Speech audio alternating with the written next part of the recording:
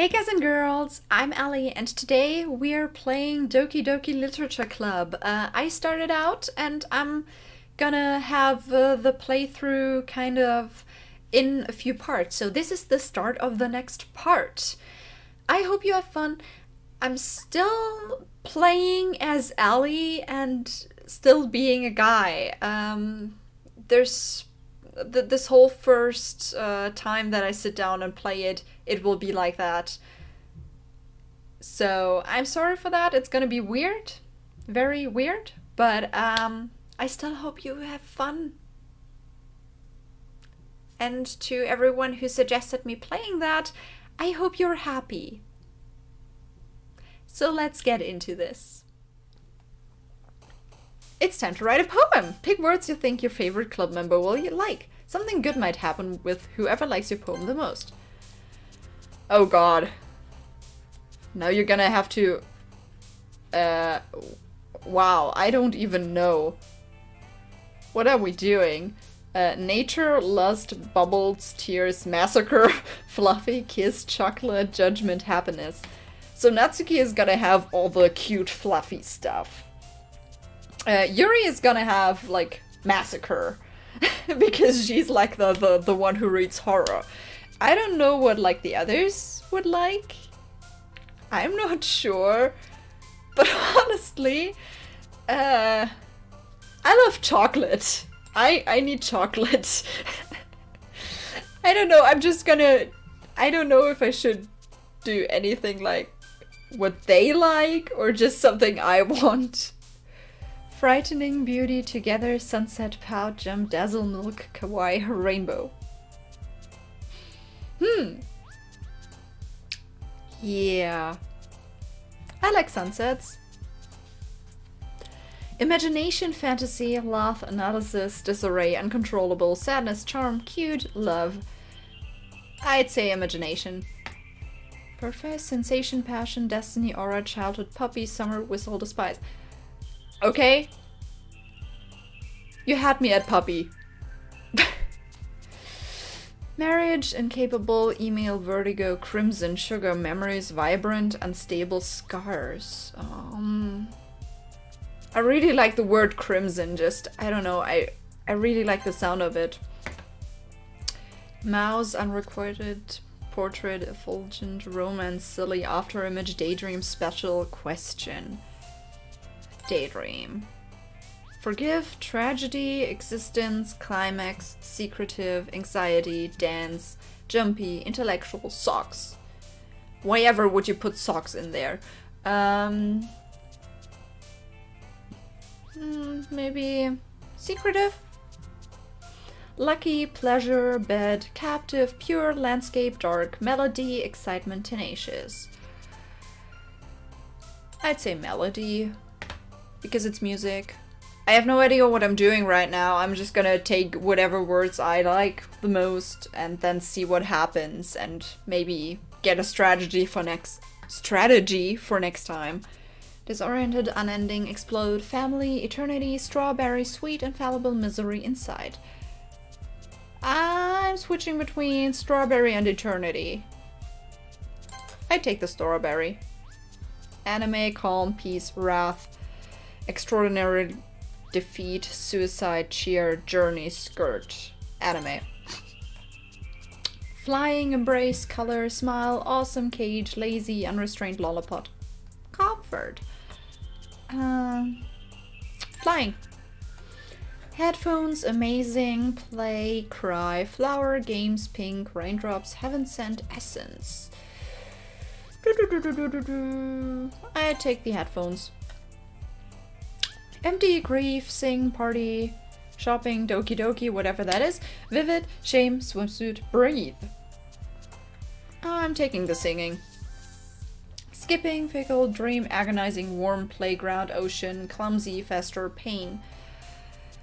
Since I had weird dreams last night, I'm gonna take the dream. Valentine's, sparkle, vacation, blanket, atone, spinning, determination, hope, shiny, adventure. A shiny adventure. Blanket, because I want to sleep. Peaceful, ambient, alone, vitality, inferno, clouds, philosophy, fear, candy, vivacious. For everyone who knows me, I'm gonna pick the inferno because it's hell. Bouncy, death, loud, music, rain cloud, bunny, flea, marshmallow, prayer, hop. I'm gonna take the music.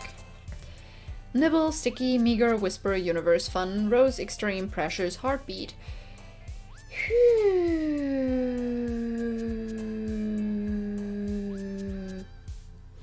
I'm gonna take the universe.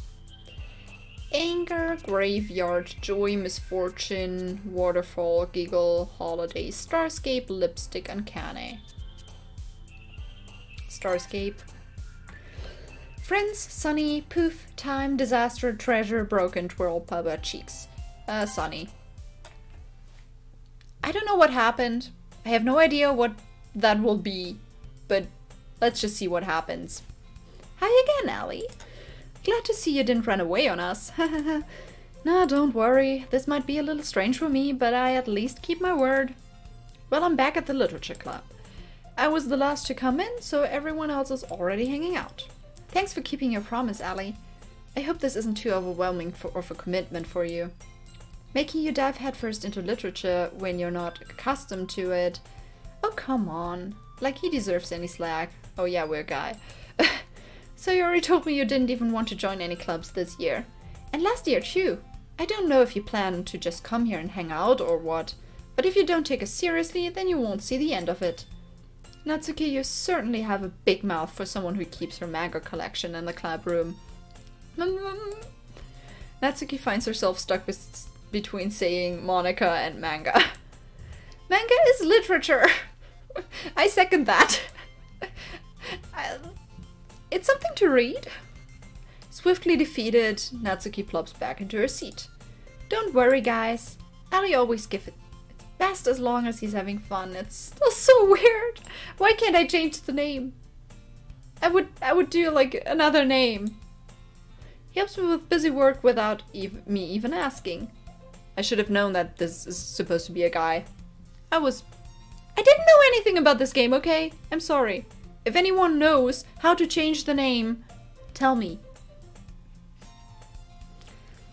Like cooking, cleaning my room.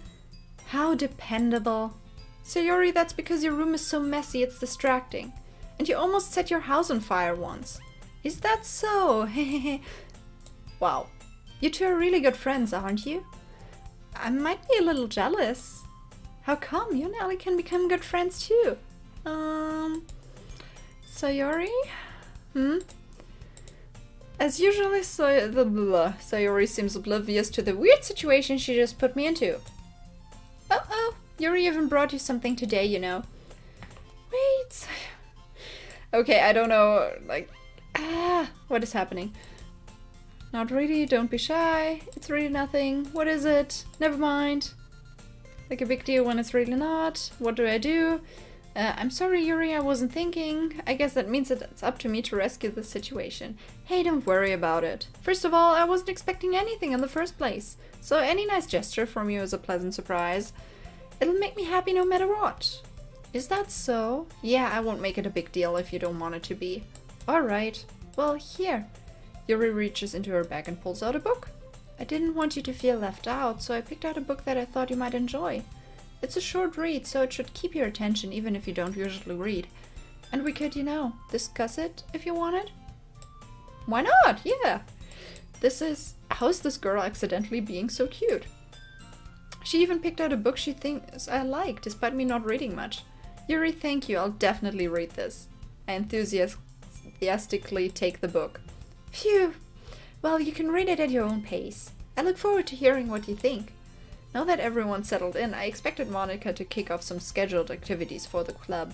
But that doesn't seem to be the case. So Yuri and Monica are having a cheery conversation in the corner. Yuri's face is already buried in a book. I can't help but notice her intense expression, like she was waiting for this chance. Meanwhile, Natsuki is rummaging around in the closet. Man, it looks like no one wants to be bothered today.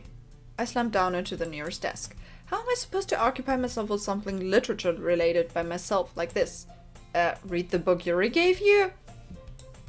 I guess I could always read some of the book Yuri gave me, but I'm feeling a little too tired to read. I could probably fall asleep right now. I close my eyes and end up listening in on Sayori's conversation with Monika. We're probably gonna seem really lame compared to all the other clubs though. Well, we can't give up. The festival is our chance to show everyone what literature is all about. The problem is that the idea of a literature club sounds too dense and intellectual. But it's not like that at all, you know? We just need a way of showing that to everyone. Something that speaks to their creative minds.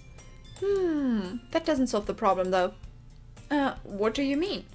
Even if we come up with the most fun thing ever, nobody will come in the first place if it's a literature event. So it's more important to figure out how to get people to show up in the first place, you know? And after they come, we can do the thing to speak to their creative minds. What's this? Sayori is taking this really seriously. It's rare to hear her deliberating like this. I can't talk. What is happening to me today? That's a good point. In that case, do you think food will do the trick? What kind? Well, I guess we could. Cupcakes! Of course it's cupcakes. Good thinking. Natsuki would love to do that. You're right. Natsuki makes the best cupcakes. That works out perfectly. That wasn't why you suggested it? Cupcakes speak to my creative tummy. Cupcakes it is, then. I'm hungry. Anyway, we still need to work out the details of the event itself. I find myself smiling. In the end, Sayori is still her usual self. But therein lies the unexpected reason I admire her. Unlike me, who has trouble finding any motivation at all, Sayori can put her mind to things and make them come to life. I suppose that's why I end up letting her get on my case about things. I can't help but wonder what it would be like to see the world through her eyes. Ooh, well, she's close. I open my eyes to find Sayori's face filling my vision. I nearly fall out of my chair. Sorry.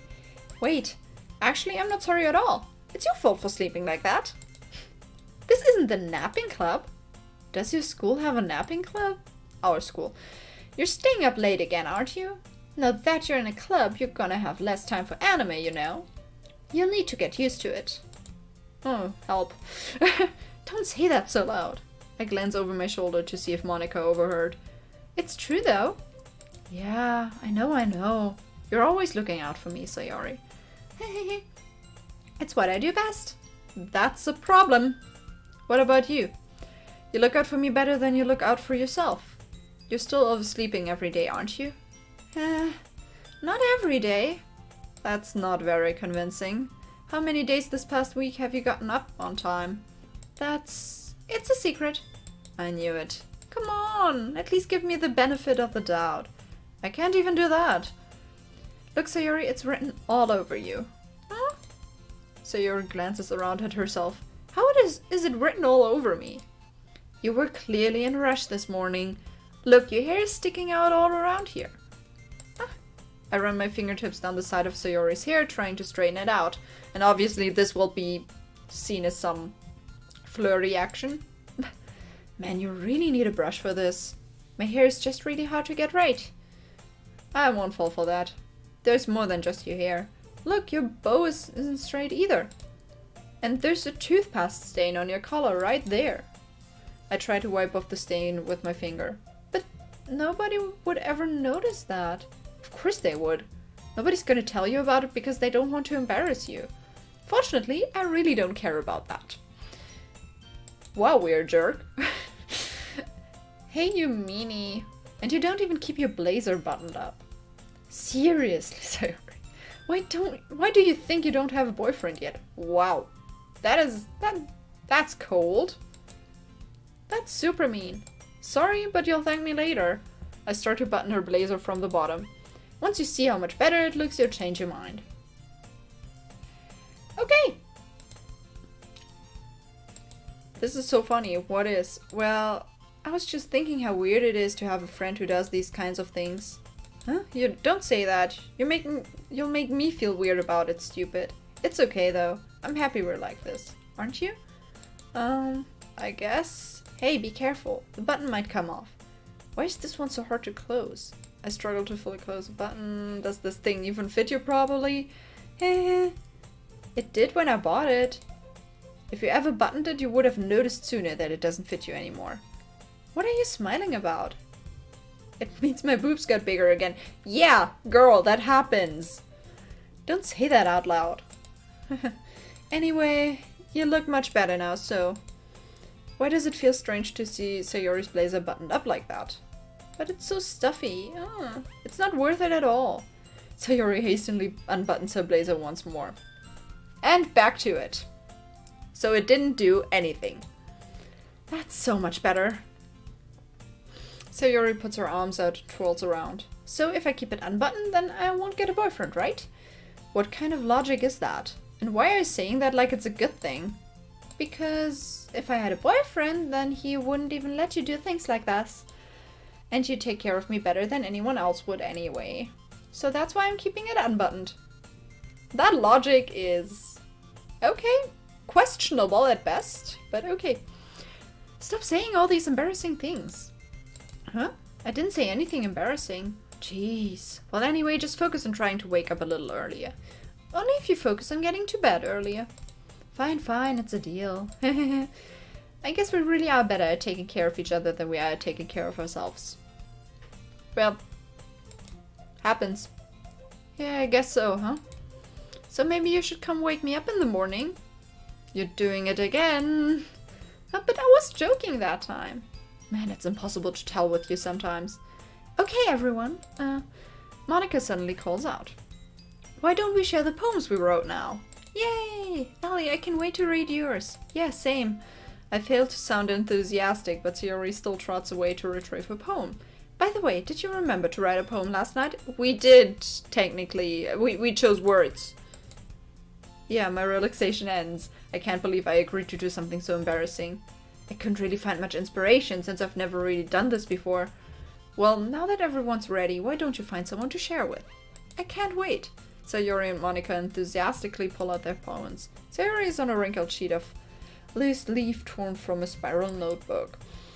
On the other hand, Monika wrote hers in a composition notebook. I can already see Monika's pristine handwriting from where I sit.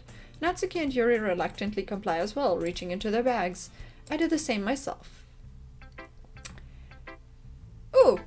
Okay, so... showing the poem. Our... technically the best friend we had? Kind of. The cute girl, the nice horror girl, and Monika. I have no idea.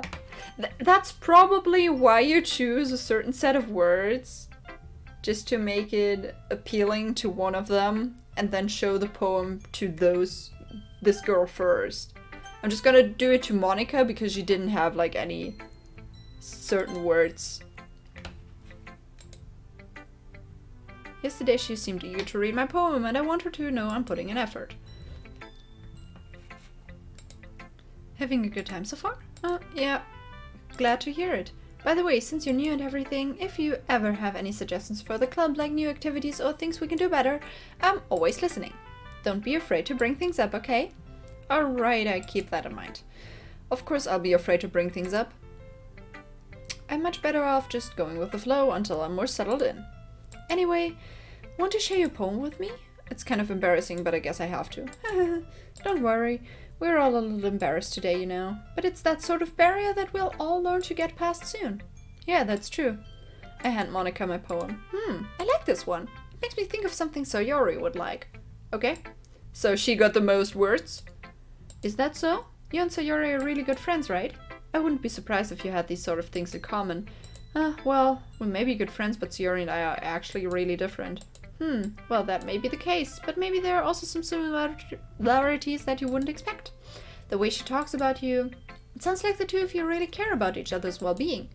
Even if you show it in different ways, it ends up being more similar than you think. So I think that's the kind of vibe I get when reading your poem. You sure you're not reading into it too much? I could be. Oh gosh, I sound like Yuri. But in any case, Sayori's writing has kind of a gentle feel to it. I can tell that she likes exploring with emotions like happiness and sadness. Who knew that someone so happy would enjoy sad things too? Yeah, that's totally unexpected. Well, to each their own. And you shouldn't be afraid to experiment a little bit either. I'm sure I end up trying different things a lot. It could take a while before I can feel comfortable doing this. That's okay. I'd love seeing you try new things. That's the best way to find the kind of style that suits you. Everyone else might be a little bit biased toward their own kinds of styles, but I'll always help you find what suits you the most. So don't force yourself to write the way everyone else wants you to write. See, that's why I chose my words. It's not like you have to worry about impressing them or anything. It seems like our character does. Nervous laughter. Anyway, do you want to read my poem now? Don't worry, I'm not very good. You sound pretty confident for someone who claims to not be very good. Well, that's because I have to sound confident. That doesn't mean I always feel that way, you know? I see. Well, let's read it then. We're gonna read that.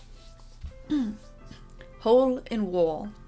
It couldn't have been me. See, the direction this spackle protrudes. A noisy neighbor, an angry boyfriend. I'll never know. I wasn't home. I peer inside for a clue. No, I can't see. I reel, blind, like a film left out in the sun. But it's too late. My retinas. Already scorched with a permanent copy of the meaningless image. It's just a little hole. It wasn't too bright. It was too deep. Stretching forever into everything. A hole of infinite choices. I realize now that I wasn't looking in. I was looking out.